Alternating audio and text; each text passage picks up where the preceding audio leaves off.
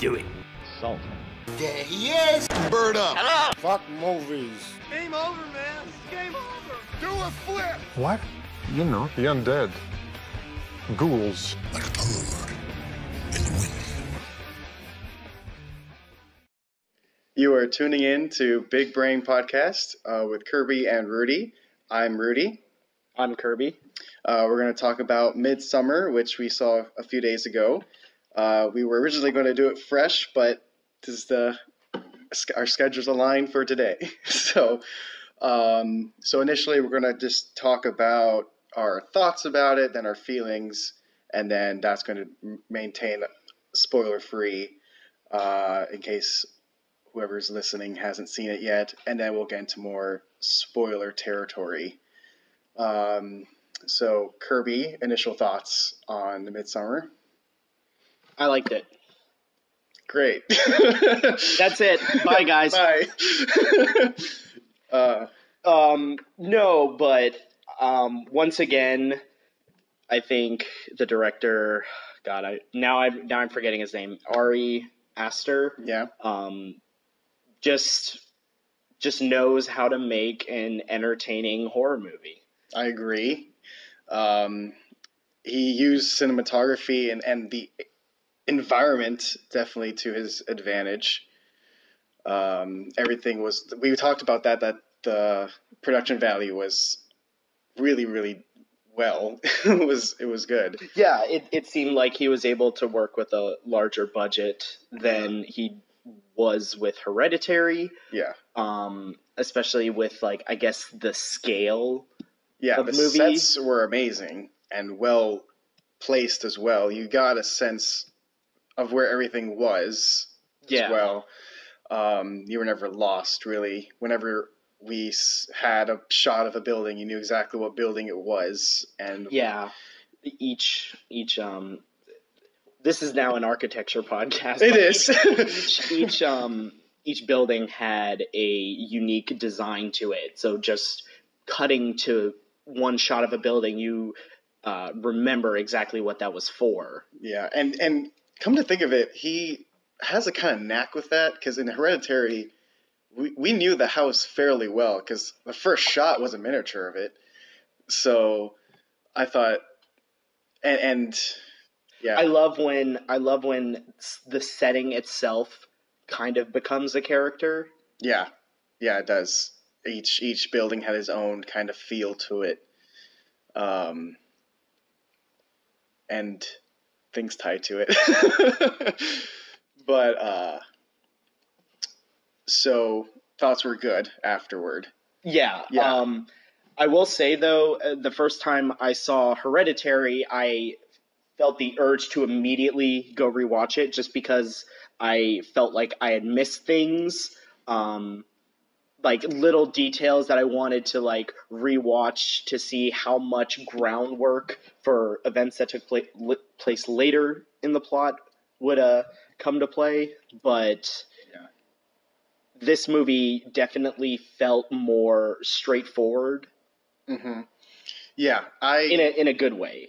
Yeah, you already know my feelings on that. I did not want to watch it again, not because it wasn't a good movie. It was fantastic, but well, I guess we'll delve more into the feelings now, but I was completely disturbed after Hereditary and Midsommar. I'm genuinely surprised that you actually went to go see this movie, especially after how many times you've said, I will never, ever rewatch Hereditary. Not because it's a bad movie, but because how disturbed it left you. I'm a little more desensitized. Well, no, the problem was that I wouldn't say I'm not desensitized to that, because I delve into horror myself, and I write my own horror too. But no, there's something about the way it's more about the people that he writes about and the people that are portrayed. That's the disturbing part of it. Yeah. Because, and even the things that they do is too real to me that like that people can actually do that, and it's not portrayed in an unrealistic way like in Saw or something. That couldn't happen. He seems to have a lot more respect for his characters. Yeah. This is actually a perfect segue because I think we should definitely talk about the characters. Okay. I think he generally the director tends to have more respect for his characters than your average horror movie director, where they're just kind of like fodder. Yeah. And I will say Midsommar kind of dips its toe into like canon fodder characters a little bit, but their motivations generally for the most part are solid. They fit within their own character. The decisions they make never betray their character. But I think we've talked previously and said that the characters kind of walking out of the movie was that I kind of wish that there was a little more depth to a lot of the characters. Sure. But like we said previously, there was a lot more characters in this movie than in Hereditary. And in Hereditary, they're very well... they were established very well, and their arcs were very distinctive. But in this movie, I think its weakest point is the one-dimensional characters that it has. They all do things within their character, but they aren't exactly complex. For the exception being the main character, though. Yeah, I think we agreed that she freaking killed it. Exactly, that actress did a magnificent job playing her in all her ups and downs of that character. I should grab a laptop so I can actually remember names, people's and stuff names. Like that. Yeah. But yeah. Do you want to pause? We can cut this out. Nah, let's leave it in. Okay. Anyway. Okay, so we haven't gone to spoilers yet. So let's talk about the more like cinematography stuff. We talked about how it used lighting for its storytelling a little bit. In Hereditary, it was very dark, but Midsommar, nearly everything happens in the daylight. Yeah, most of the scary things happen in daylight. Yeah. And I think a movie that can accomplish that is doing something right. Yeah. Also, the director, oh my gosh, or I mean, I guess the director of photography,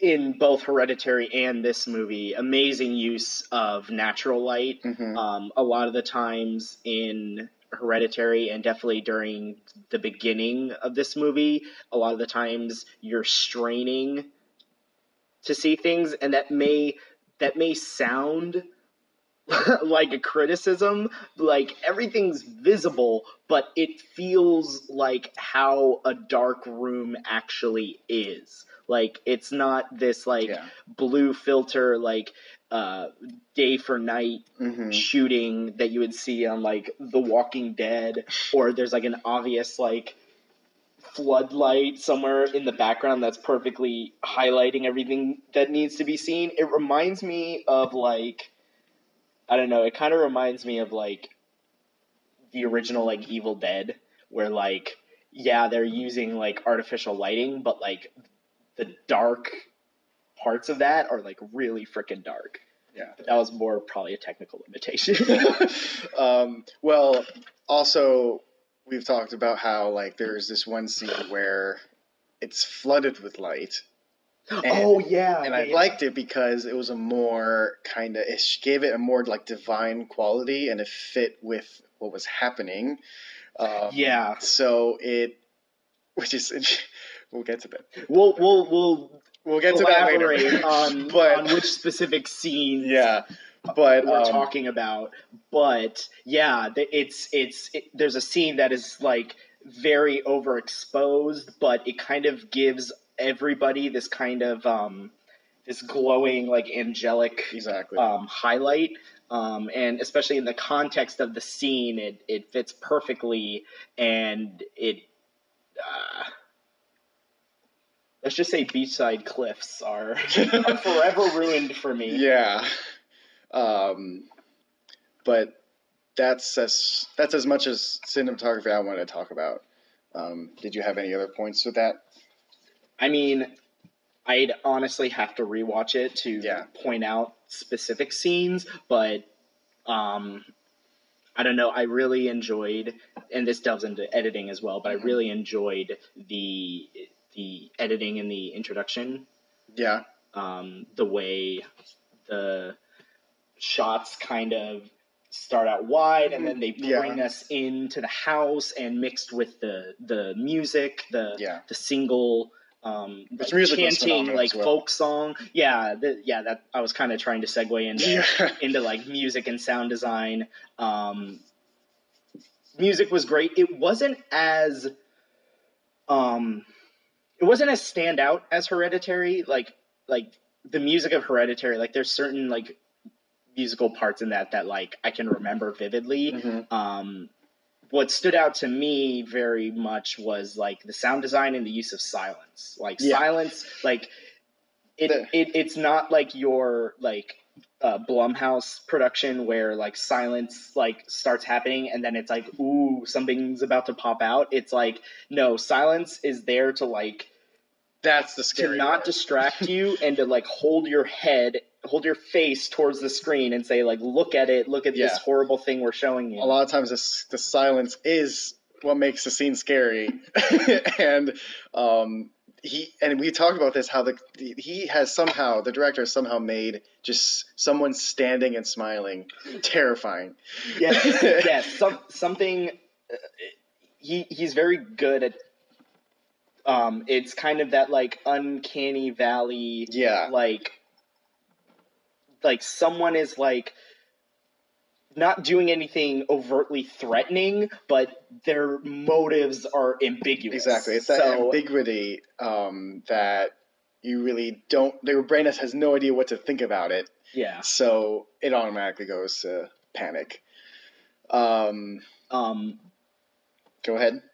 I was gonna say another sound design trick I guess they used is like the shifting of focus. Like there's a lot of there's a couple scenes where the audio is kind of distorted or like kind of muted, but then it will like kind of shift into focus as the character is focusing into it, which is helps us not only follow in the characters like footsteps, like imagine ourselves in their position, but also that's like how like attention span works, and he kind of uses that effect kind of how like a camera lens would like focus in on a subject. Last thing before we get into spoiler talk, this is a little bit spoiler, but it's more. Do you want to wait? No, I think we're finished with non-spoiler talk. Do you? I wanted to get more into mental illness. Oh, I thought we were still talking about technical like aspects. I didn't have any more. Okay, well, if it comes up, we'll mention it. But right now, spoilers from here on out. Sure, you've been warned.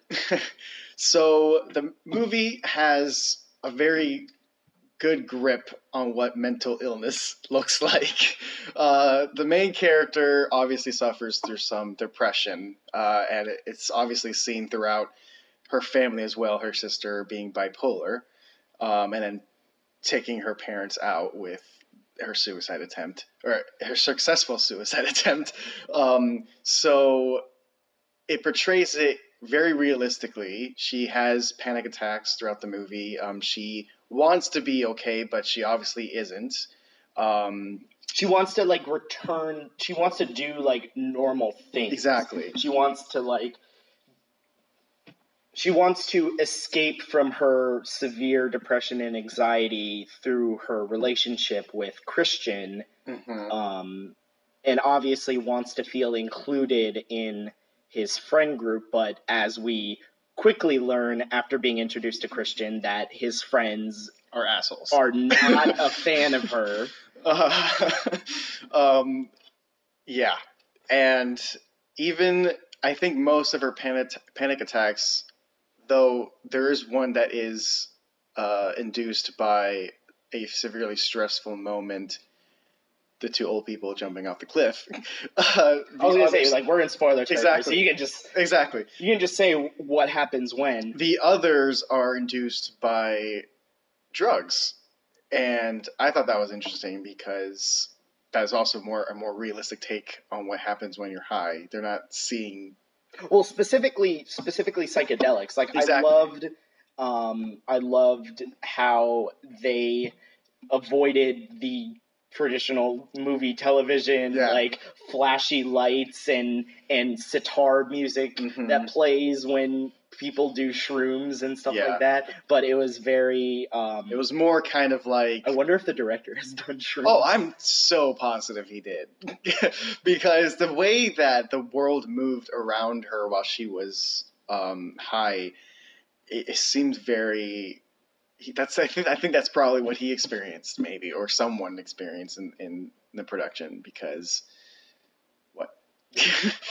We are not advocating drug use. No, I've never done psychedelics. I've never done psychedelics either, even though I probably wouldn't need to. But I have walked in on past roommates who were in the process of doing acid, and what they described to me is kind of what I imagine was portrayed in the movie. Yeah. But back to her mental state, one thing I know is that you shouldn't trip if you have a negative mental state, because it doesn't end up tripping. But anyway, but yeah, her panic attacks are induced by that, and I thought that was a nice touch. Kind of weird thing to say in that respect, but the way that she tried to like get out of the situation. I just thought that if at least there was one character that they decided to like put the most depth into, and that was our protagonist.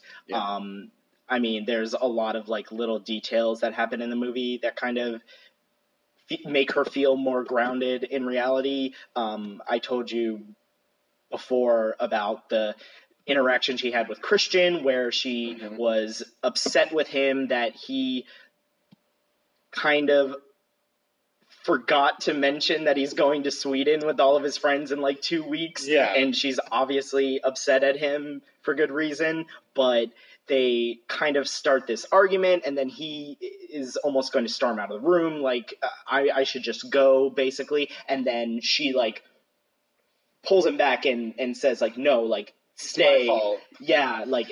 I'm sorry for bringing it up. And, like, there are people like that. And who will shift the blame to themselves to keep that relationship intact. Who will, like, push and pull. Exactly, because she's so insecure in every way that her only relationship, I think at the moment, right, because she only has one other friend that they talk about.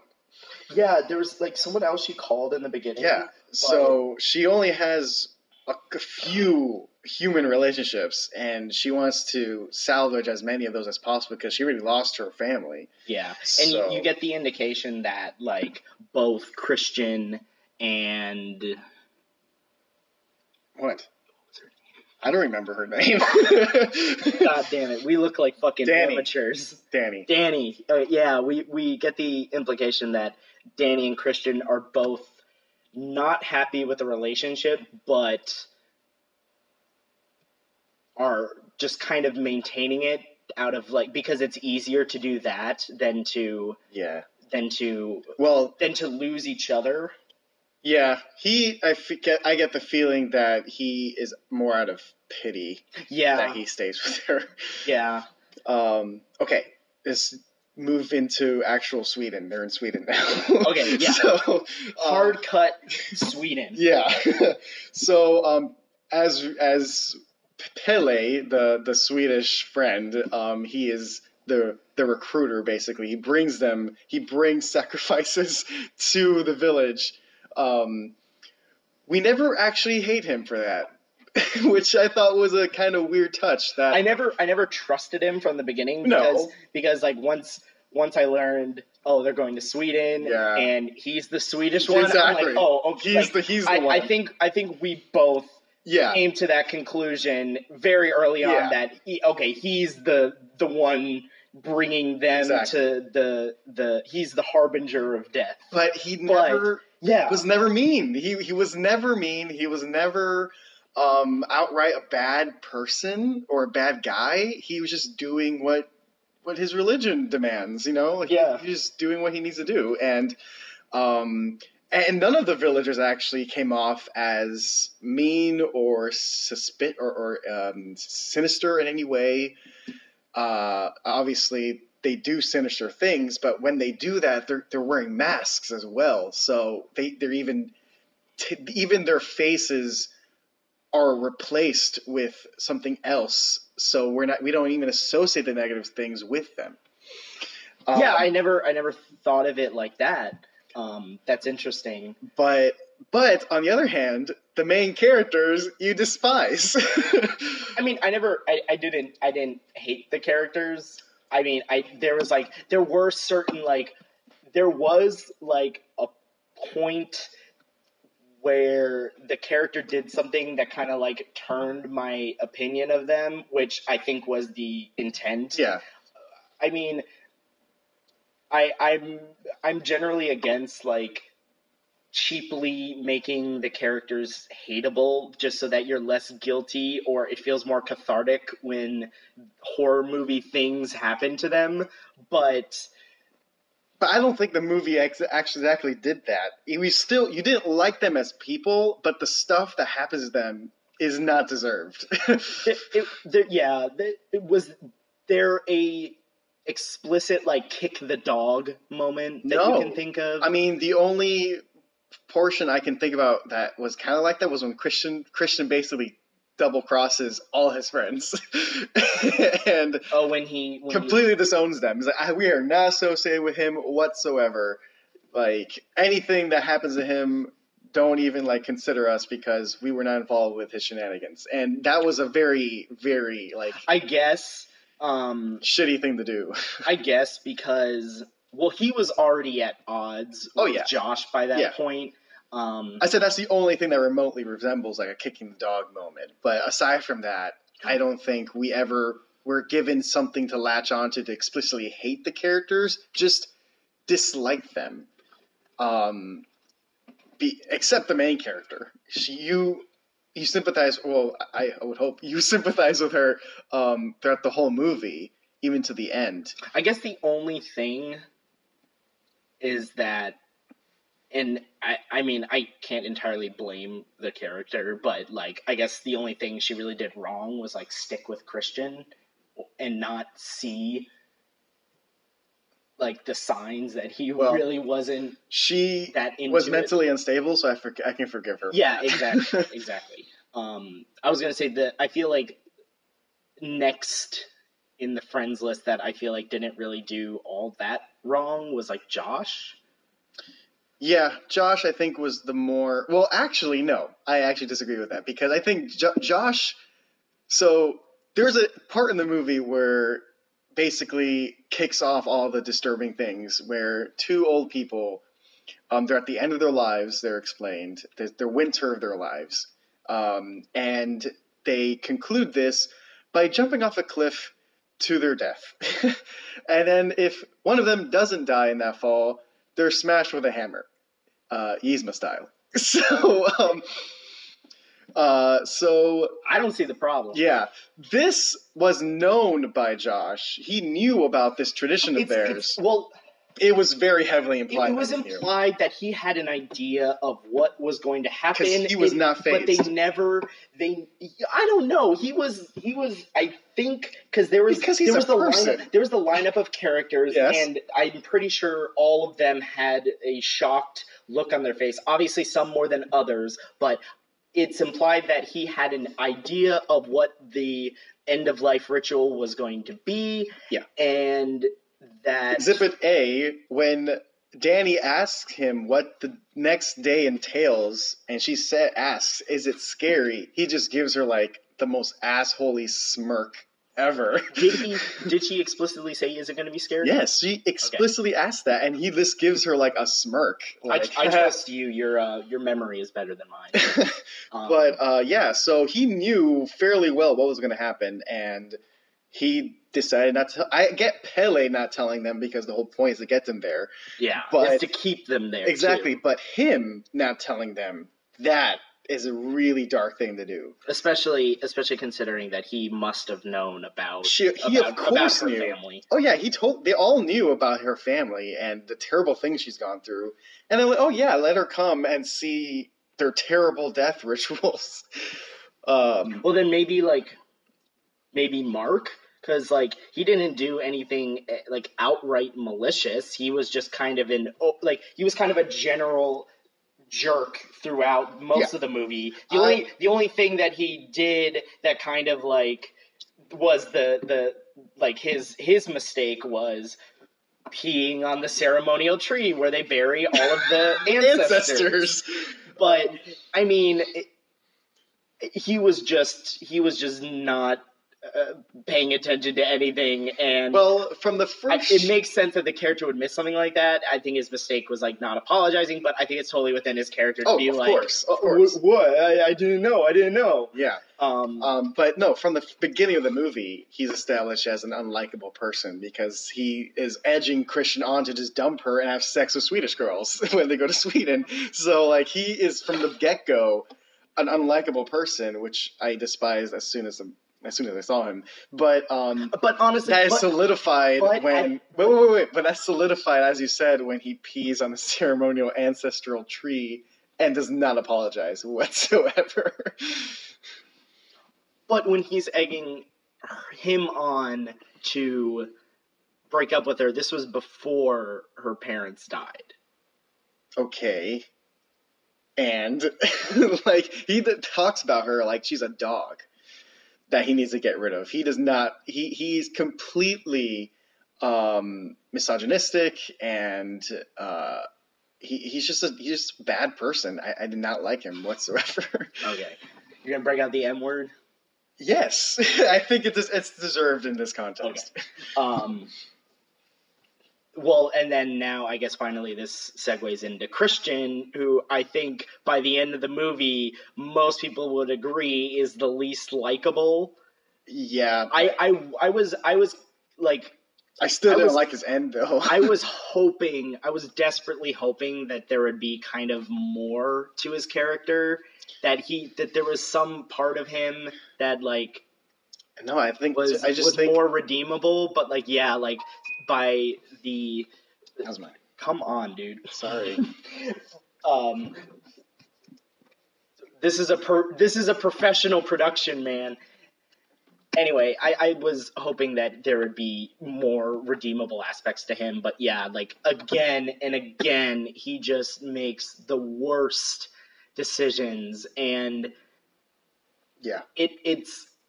I think someone could argue that like he does those things because by the end of the movie he becomes the basically vessel of all of the people's sins to be burned away, which is fitting and somewhat poetic, but I could see people arguing that like that character was just so like shafted.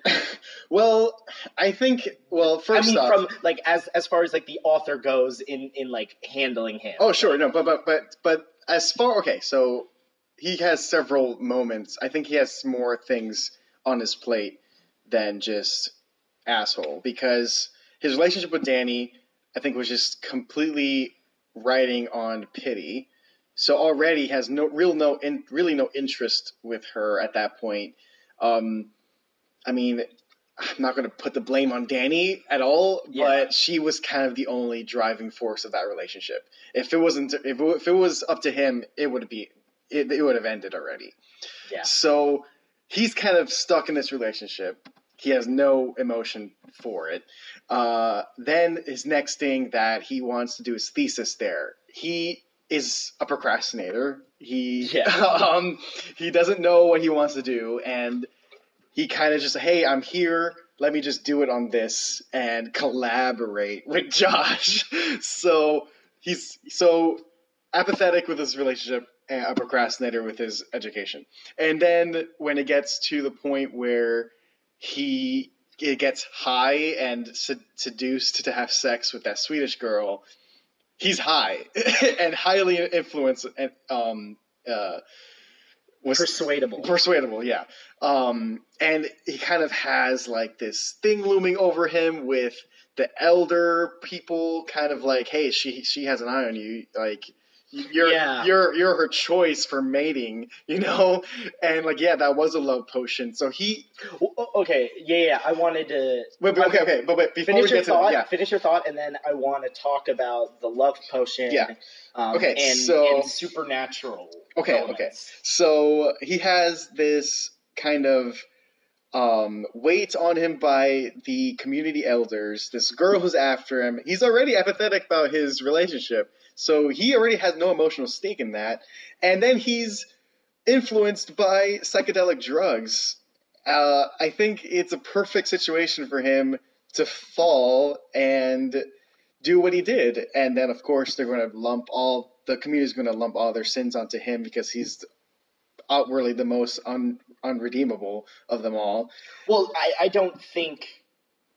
I don't know. It's hard to say if the community chose him because they knew he was the biggest asshole in the group. I think it's more of a poetic coincidence. Well, we'll get to their meddling. You want to talk about their...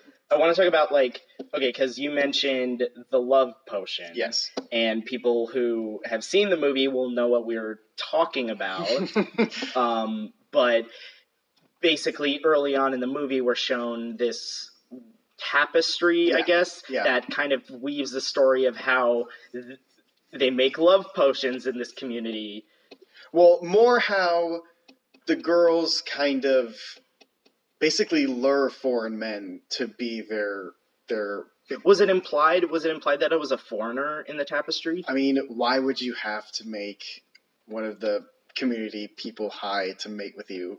I guess. Yeah, you're right. But anyway, so on one level, this girl makes a love potion for Christian, and you could say, oh, the love potion worked, but like you said, there was a lot of stuff already in play that kind of made it inevitable that he would do something like this, and there was other forces besides this supposed love potion that would have pushed him to do that. But I really appreciated that this movie didn't take a supernatural route. I think it helps distinguish it from Hereditary, and it also, I think you said that it makes it more disturbing. Yeah, exactly. The fact that it's all grounded in reality and there's no suspension of disbelief or no thing you can just like kind of wave off as like, oh, that's just ghosts or something like that. It kind of makes all of the horror way more grounded. And it makes it it makes it too real that, again, I would never see this movie again. But because it just made me feel awful at the end, but not in a bad way. It did its job. It disturbed me very well. And I give it an A+ for doing that. But yeah, that was part of the reason it had no real supernatural elements. It had very spiritual elements, of course, but none of it was outwardly supernatural or in anything in that really respect. So we just talked about the tapestry. So it's kind of funny because the first shot of the movie is a huge spoiler. Yeah. I actually found that first image. And like the first part of it is basically the only thing I could remember of it, and then I knew that the rest of it was prophetic in a way, because the first part of it shows Danny kind of in distress with like a skull as the moon, and then 3 dead bodies around her representing her family. So it was already foreshadowing the death of her family, And then the rest of it basically kind of just walks through the movie until the very end, to the feast. So it's kind of divided into actually four areas. And the movie kind of talks about that people's lives are divided into 4 seasons. And actually now looking at it, it's kind of reversed, because so the person's life starts in spring. Yeah. And then goes to summer, then autumn, then winter. Hers starts in winter. Huh. And then kind of it has that kind of like autumn colors, and then Summer, and then ends in spring. Ends in spring. But does that mean her life in the community will start up again in spring and then move through Basically, the seasons? because she is now kind of reborn in their community. Yeah. That's such a... I mean, I always would like to imagine that these kinds of things were planned by the director. I mean, they spend so much time with the story, these things arise. Yeah. You know? But yeah, no, like all the major beats of the story are here. And looking at it again, there has like a section where they're walking through a forest, which is something that they do when they go into like the actual community, and they're talking about ticks, and they make a kind of big deal about it, because they're like, oh yeah, there's a huge tick epidemic just recently that killed a few people, and like almost each character gives like a little anecdote of a family member that was involved with like a tick, but that never comes up again. And I thought that was strange, because I'm like, what do ticks have to do with anything here? I don't know if it was just something to connect all the characters, or I don't know why mention ticks. Who It was who was Mark who I think initiated it, and then Pele was like, oh yeah, no, ticks are a huge problem here. And then did all of the characters say? No, I don't think it was all of them, but the majority of them had like a little anecdote, like, oh yeah, my grandfather like has Lyme disease or something like that. It was really weird, and I still can't find a connection to anything. So I don't know. I definitely plan on rewatching this movie. Yeah, you'll tell me. Yes. So I'll keep an eye out for that. But yeah. But aside from the initial tapestry and the love potion tapestry, there was other areas of the movie that foreshadow things. Like when Christian was taken aside by the matriarch, and there's a little picture that he sees. It's like a carving almost on the wall. Like a little engraving, yeah. Of a bear consumed in fire, which is the climax of the movie.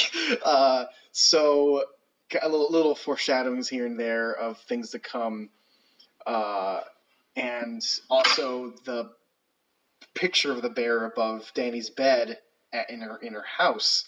Yeah, they were hyping up the bear quite a bit, because like we see the bear alive in a cage kind of shortly after we first arrive. Mm-hmm. I think even before the end of life ritual. Yeah, before that.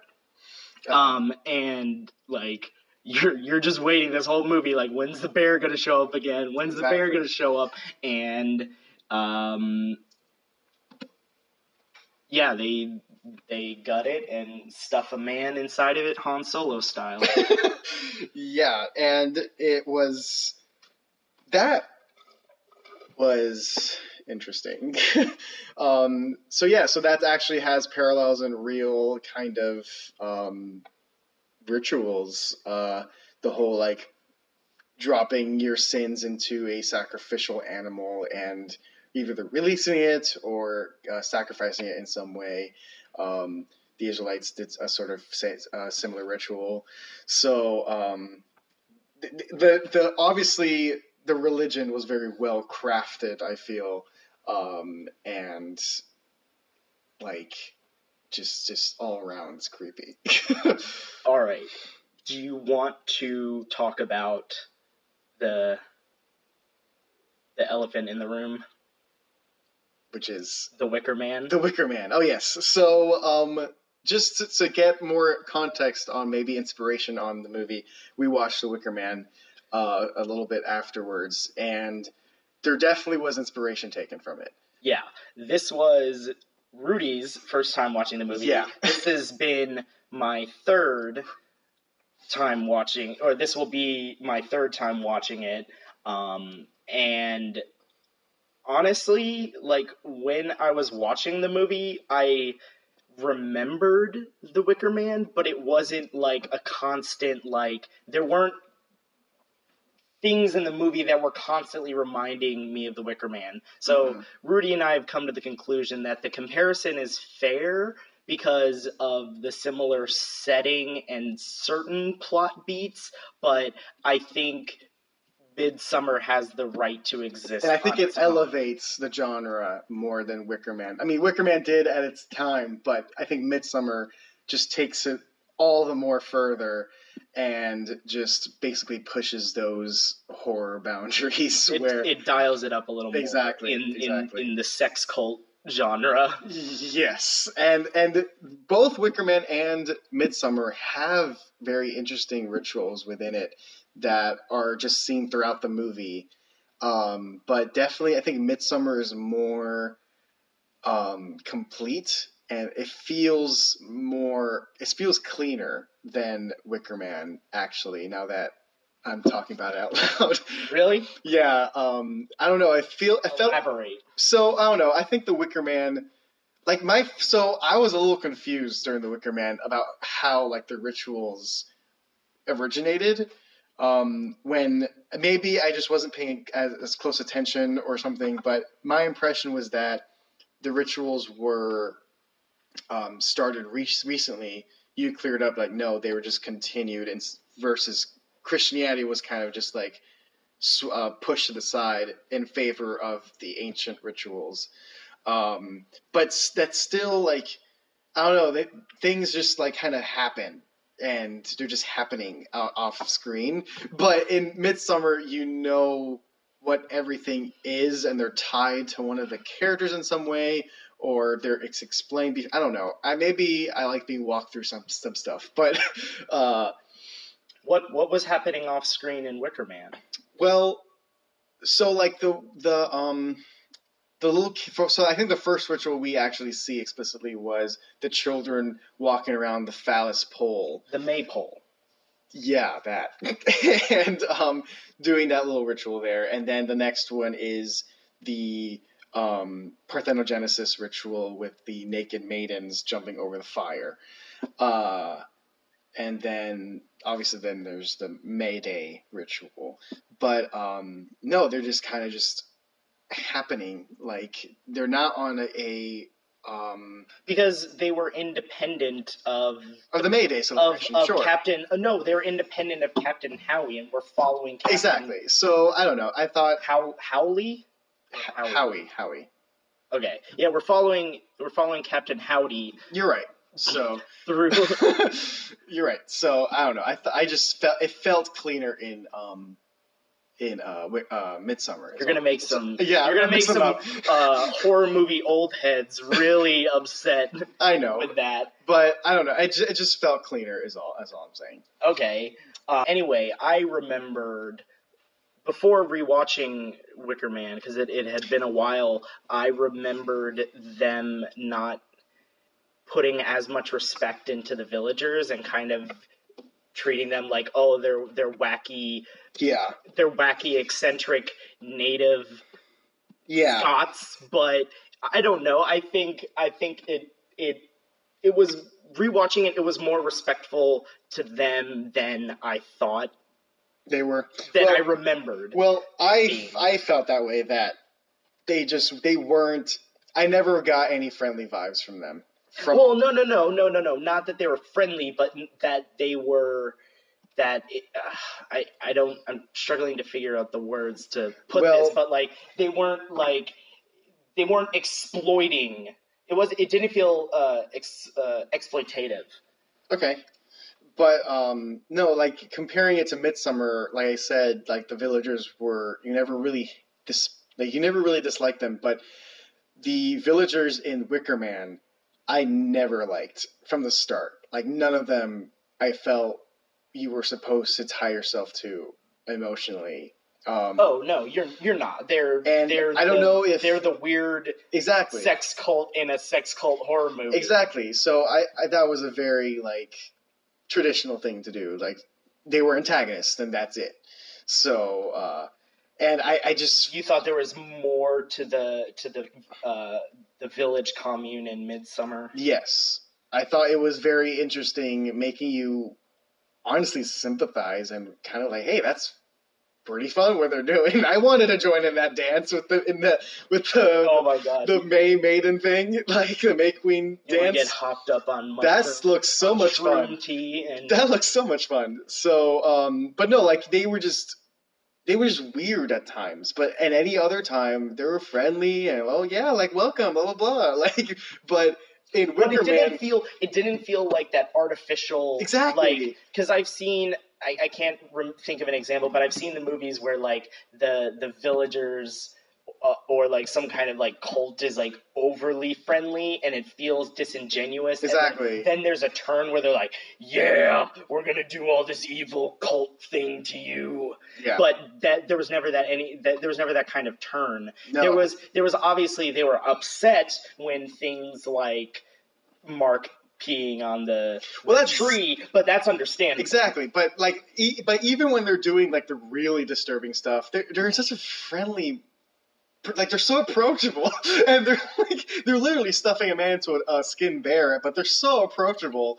Yeah, they're like you have an elder figure skinning the bear, but you caught that he was teaching. He's teaching the younger generation how you do it. But that's what they would be doing, and that was that was what made it disturbing. Was like you have no reason. Well, you do have reason to not like them. You get the idea that this is going to continue as well.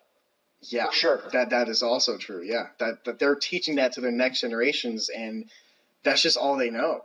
So there's definitely that indoctrination element in there as well. But no, but aside from that, like it's just so surreal and so alien that you don't directly dislike them, but you know you should because of the atrocities that they're making or they're doing. Okay. Yeah. But yeah, they're still approachable after doing those atrocities, and tie that to Wicker Man. When they're doing those atrocities, you hate them. You despise them and completely sympathize with the policeman. And like, at least I felt, because I don't know, I come from that background, that I completely was on his side the whole movie, and I understood where he came from, and that was the more disturbing part. Not like just the way he went out was the disturbing part. Like, nothing else of the movie was disturbing. It was way more bleak. It was. The way it ended in The Wicker Man. I disagree. Every time I rewatch the movie, I dislike the captain even more. I don't know how. Because he was so, like... Especially because you got the understanding that in Midsommar they were doing that ritual for hundreds of years, and one of the characters even says it, like, this is just our way of life. Yeah. And with that in mind, having this character come into this community, even though, yeah, they do live under the United Kingdom, like, this is just their community, and he's like, you're all blasphemers, and you're going to hell, and why don't they learn about Jesus Christ? Wait. And all of that He stuff. doesn't say that they're going to hell. I don't remember him explicitly saying that. I think he probably says it to the. He says it definitely at the end. Well, yeah, because they're burning him in a Wicker Man. But wait. No, he repeatedly to people's faces tell them they're like blasphemers and heathens. Because they're going to murder him.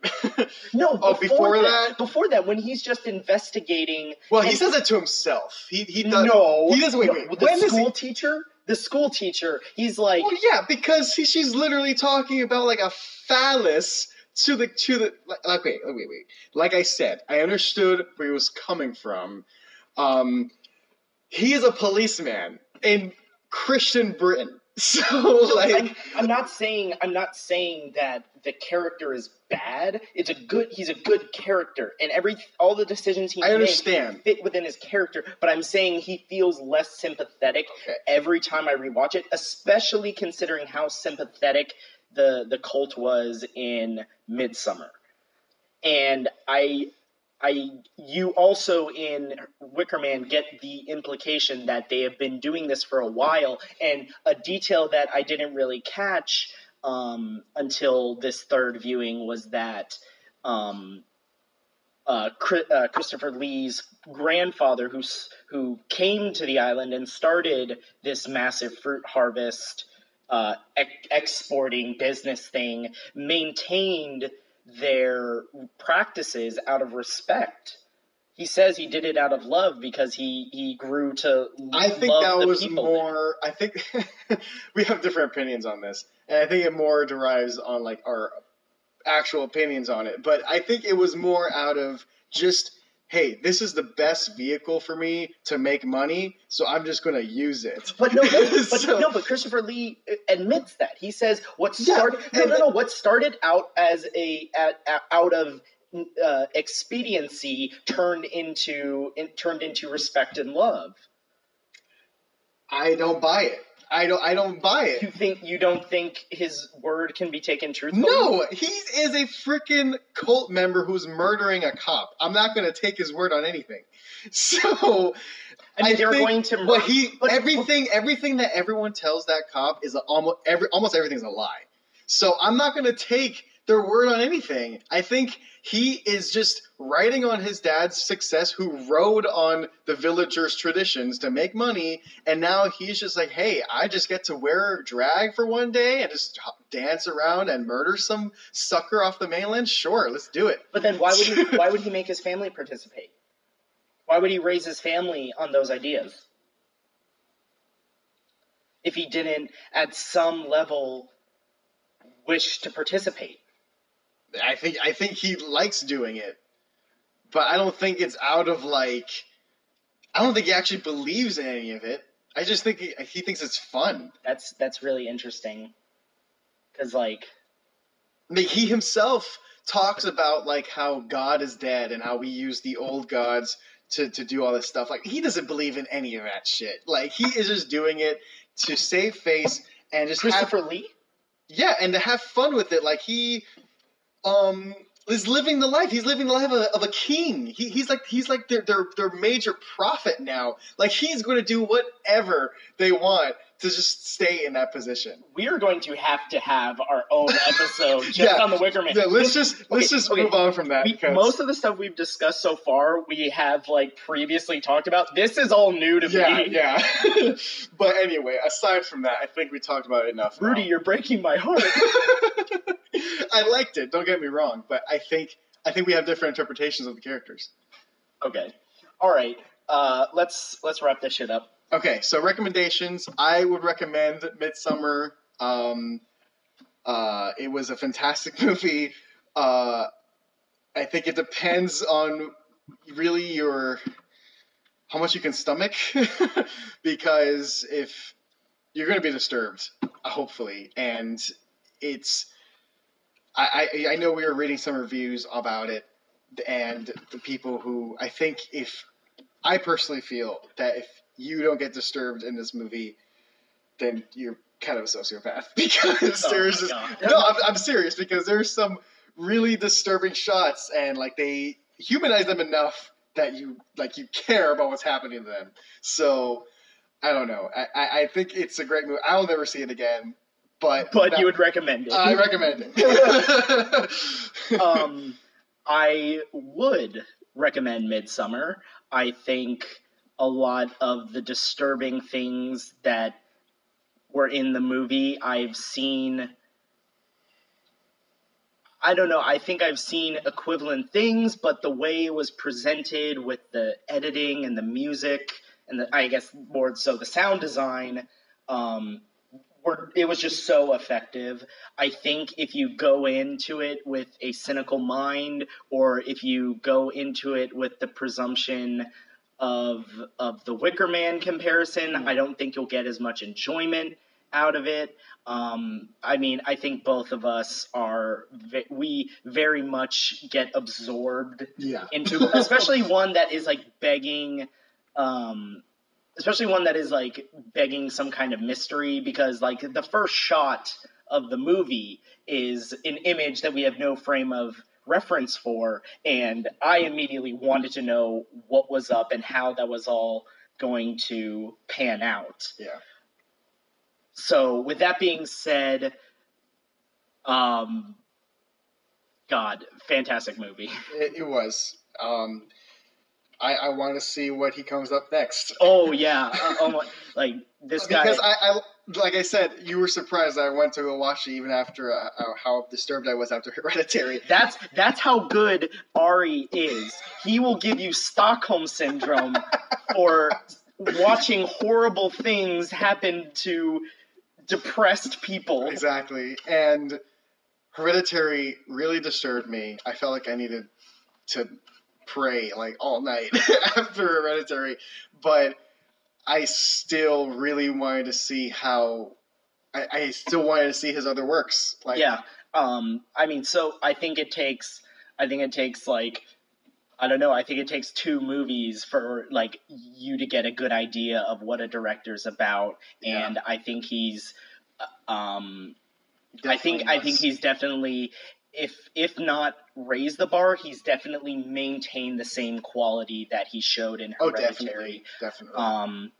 I don't know. I guess this was like puzzling us, and this question came up before. Which movie preferred? Yeah, which movie do you prefer? I think I said I preferred Hereditary because I thought that the character interactions were honestly the scarier part of the movie, and I thought that the was family. Just, you mean the family drama? Yeah, like that was just. It's fantastic when you can make just people talking with each other. Obviously, they weren't just talking, but just those interactions make it scarier than the paranormal stuff that happens later. Like, that is an accomplishment, and that really sold me on that movie. And even though there's one scene in that movie that stayed with me that wasn't like just the talking, that was the paranormal element, it was still like, there's still things that stuck with me with that movie that, I don't know, it was just, it was such a, I don't know, I'm just rambling. I remember when we first posed this question, I said I couldn't decide, and honestly, I couldn't make a fair judgment until I see Midsommar a second time, but right now I'm leaning towards Hereditary just because of my experience in the theater. Like, I can't remember feeling that genuinely tense during a movie in the theater. Like, I really have become so jaded to like horror movies and stuff. Like, it really takes like a different like presentation to get me I guess invested. Yeah. But yeah, Midsommar is still a fantastic film. I cannot wait for it to get shafted again at the Oscars. I have no investment with that. I don't watch the Oscars.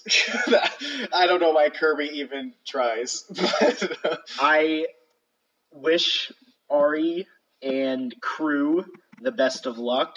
I am very much looking forward to his next project. Me as well. All right. That's that it. was that was the first episode of Big Brain Podcast. So all right. See you later.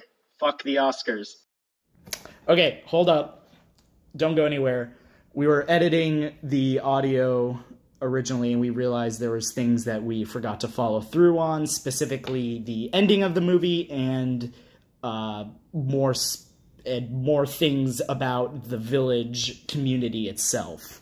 And I'll let Rudy take it away. So something that me and Kirby disagree on is it's true, is like the actual role the village has in everyone's fates with the foreigners. So in Midsommar, it's pretty, I think, really well established or hinted at that the villagers have a fairly good idea what everyone's going to do, or a rough approximation of what the kids are going to be doing, so they plan accordingly, or they kind of manipulate them into situations that don't go well for them. Because just like in Wicker Man, the Summerisle guy, Lord Summerisle, he says to the cop that basically his whole stay there had been manipulated. Everything he did, he was basically lured into that. And I think Midsommar takes maybe not direct, but indirect or direct inspiration from that. Everything that the kids do, kind of, like, the villagers aren't surprised by any of it. Like, for example, Josh, who had, before his death, he had showed interest in the book. And you can assume that they have some sort of eye or security on or around the scripture. Yeah, you should be more specific. Like, it's it's their the sacred text. Yeah, the sacred texts. So you can safely assume that they have some sort of security for it. But I think that once he showed interest in it,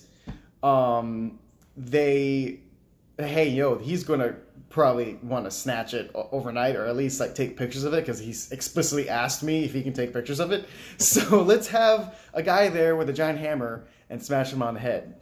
So, and I think also with Mark, like, they knew he was a pervert, so they lured him out into the woods to skin him.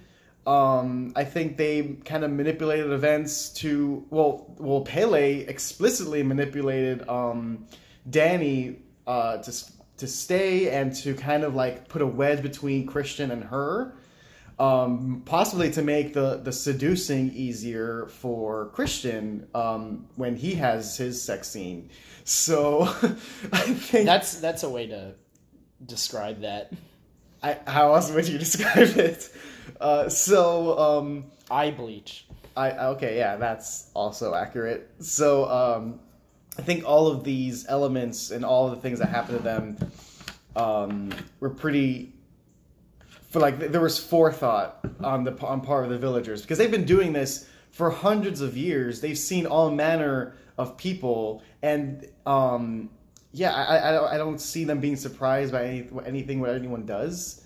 And I think having Danny as May Queen, now I may have some disagreement on this, I know I get it from Kirby, but that I don't think Danny as May Queen is coincidental. I think she was either pushed to it to some way, and she became May Queen, and that's such a crazy coincidence. I mean, they have a lot of more fit people who are like used to those drugs more so than she is. I don't know,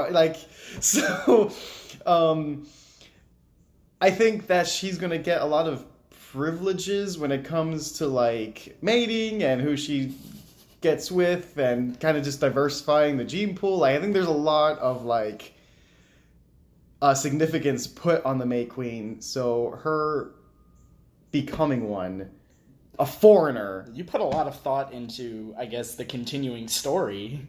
They only do it every 90 years. They don't have much. I mean, their gene pool must be so stagnant. And the only, like, new blood they get is from foreigners. And they explicitly talk about that's part of the reason why they bring foreigners. So. Okay, well, gene pools aside, I think we actually agree on quite a bit about the ending. It's just only, like, minor details that we disagree.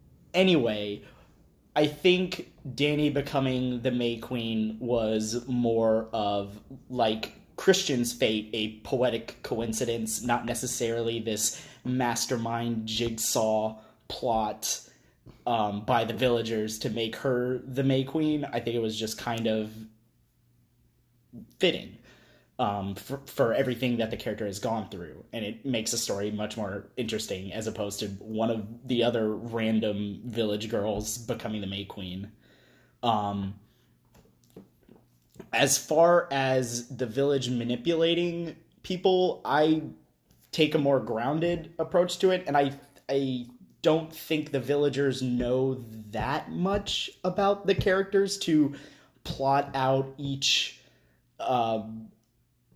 way they take them out that far. I think they just kind of tried different things or were very opportunistic. Well, they must have noticed that Mark was eyeing this girl, or the girl must have noticed, hey, this guy is eyeing me. She could have told one of the other villagers, hey, I can lure this guy, and then after he peed on the tree, they're like, okay, yeah, this guy is the fool. So a phrase that comes up once or twice in the movie is the idea of skinning the fool, and Mark is the fooliest of the crew. And I agree what you said about, like, Josh having eyes put on him, like, closer. Like they were probably watching him a lot closer when he asked the elder if he could take a photograph of the sacred text, and the guy was like, no. So yeah, I think there's a more grounded explanation for a lot of these things, or I'm okay with the idea that what happens to the characters is a little more coincidental, but still able to fit their character. Like, it doesn't make me enjoy the story more to imagine, and this is like a personal opinion, but it doesn't make me enjoy the story more to think that, oh, they had all of their actions planned from the beginning. And it's okay that you have that interpretation, but I don't think it adds anything to the story. Well, okay, first off, I don't think they had all their actions planned out. I think they manipulated them into certain things. I think they have a pretty good idea of what each of them are going to do, because keep in mind, Pele has been with them for years. So do you think Pele has a docket? I don't think he has a file, but I think he has. It sounds like Pele has a file. No, of I don't each think person, that. And he's and he faxed them to Swedish people, and they have like a wooden fax machine with ceremonial engravings on it. Okay, no, I don't think that. I think he has been gathering pretty much good personality information on each of them. And that's why he was so excited with Dany becoming coming with them. I don't know, but I think he was just more opportunistic. I mean, sure. Was there a debriefing when Pele got to Sweden? I think there was. I think there was a debriefing when he finally got back to his village, and hey, listen, this guy Christian, he has a terrible relationship with Dany. Mark is a complete pervert. Josh, he is here just to write a paper on everything. And yeah, I think he gave a pretty good breakdown on each character to the elders, and then they were able to plan accordingly. See, I think that's possible, but it's not the conclusion that I came to. Okay, that's fine. That's fine. All right. Do you want to talk about the final end, like the final ceremony of the movie? So walk us through it. Okay. So the final ceremony. Christian is stuffed into a skinned bear and put in a yellow igloo, and basically Dany becomes the May Queen, which she determines one of the sacrifices, right? Like, she basically approves one of the sacrifices. See, this is a thing that I was struggling. So that one's kind of a little vague, her role in it, because the thing is, they have to give 9 lives to whatever god they worship, because that's never explicitly said. They never explicitly said what god it was? I don't think they explicitly said a god, but they just to the gods. I think it was to, or to like, their ancestors. I think it was to, like, Mother Earth itself. Yeah. So it's very vague, that as well. Yeah, but I'm okay with that. No, that's okay. Yeah. So so they had to sacrifice 9 of them. 4 are foreigners. 4 are of their own, and 1 is I guess, like, is chosen. That's right. It's chosen randomly. yeah. So- With oh my god. With actual lottery balls. Yes. Yes. Bingo hall tumbler machine. Yeah. That was amazing. That oh my god. I think I belly laughed. Yeah, and we that. came to the conclusion that there's several ceremonies or rituals going on during this time that just happen to coincide with this day, like the death ritual, like the sexual the love potion ritual. They just happen to coincide with this. I think one happens every time, but those are things that happen outside of this 90-year ritual. I think they saw the opportunity to just get let's kill several birds with one stone. Yeah. So the 2 old people that die in the death ceremony is one of the 4 2 sacrificed. of the 4. Oh, yeah, it's 2 of the 4 sacrificed. The other 2 is Pele's brother and some other random guy. But what's important, which I think is a very interesting touch, is that they're volunteers, right? Yes, they are volunteers. They volunteer beforehand. And then, of course, the 4 foreigners who end up being Christian, Mark, Josh, and the No, it's Mark, Josh, and the 2 British couple. Remember? They were in there too. But then but I thought Christian was one of the 4. No, Christian was the 9th. But they chose. So that part is vague. We might have to see it again to really understand that. Because the guy that was chosen with the lottery balls is outside of the burning. So okay. Well, we don't know that for sure. They burn them allegedly. They burn them all as the sacrifice. He wasn't there. It was the only 2 people that were living in, well, aside from Christian, in the burning yellow shed was Pele's brother and the other guy. The guy chosen through the lottery balls, I recognized his face. He was in the crowd. So I have no idea what happened there. I don't know if, I have no idea. I had no clue what that was for. All right, well, let's brush over. Let's skip past the details because a lot of information was coming at us, and I was trying to follow everything, how it was shot, what the music was doing, and follow, I guess, the rules of this ritual, which were kind of all like explained by the matriarch at right before they did it. So I will have to rewatch it to get a better idea of how the ritual plays out. Yeah. But at the same time, I didn't feel necessarily lost, or it didn't take me out of the movie. I was still very much in it. I wanted to talk about more of, I guess, the last shots of the movie and what that means for our character, because that was another thing that we found that we disagree on. Yeah. I'll let Rudy explain his position. So Danny, at the very end, she is obviously super distraught. So everyone, while the yellow building is burning, they're all in mania. They're all dancing and jumping around and hooting and hollering. And Danny is just completely distraught. She is wailing. She's wailing. She has at the end of her mental fiber. And then she snaps. She just smiles and she starts laughing, right? Or does she just smile? I don't remember her laughing, but I think the final shot of the movie was her laughing. Not laughing, but it was her smiling. Yeah, so I think that signified not only the weight of her awful relationship lifted, and that now she's going to be accepted into this new weird culture, a new tribe. Now she has a family, because they describe the whole village as a big family.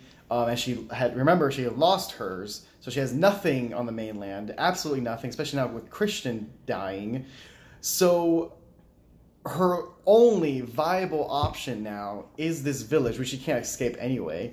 And I just think her mind just broke. And she's like, this is just the easiest thing to do now for me not to just turn into a wild animal and maintain some semblance of humanity. So her mind just makes a complete 360 or 180, and you know what? This is my life now. And that's not her cautious. I think it's more of a mental break than a resolution for her. Yeah, I mean, I agree to some level that there's definitely, like, she's definitely at the end of her wits, but I think, I don't know, part of me feels like she's also, like, genuinely happy, because I feel like not only is the burning pyramid of her, not really her friends, but Christian's friends, kind of a symbol for the village to burn away their sins, but also it's her kind of letting go of that past life and her toxic relationship with Christian burning away, and a potential for a new start. So I think there's a slightly dark and twisted, but yet also somewhat optimistic tone with the end for our character, because, like, if I remember correctly, the music also kind of had an uplifting swell, even though it was after her, like, obviously distraught and wailing. But yeah, she was at the end of her wits, but also there's kind of this bittersweet tone, and the final shot of her smiling, I don't know, it's really down to the, like, nuances of the character's performance. Yeah. I agree with you that it symbolizes that being let go from her life, but the whole movie has been disturbed and completely disgusted at all the villagers' practices. She wouldn't think of that as a happy ending for her unless... Well, not a happy ending, but you know what I mean, a new start. Yeah, and I think that plays a part a little bit, but I think the majority of it was her just snapping. Okay, and I mean, that's kind of the beauty of that ending, is that it's open to interpretation. Yeah. I don't know. That's all I wanted to add to the discussion. Did you have anything else? Nope, that was it. All right. Bye.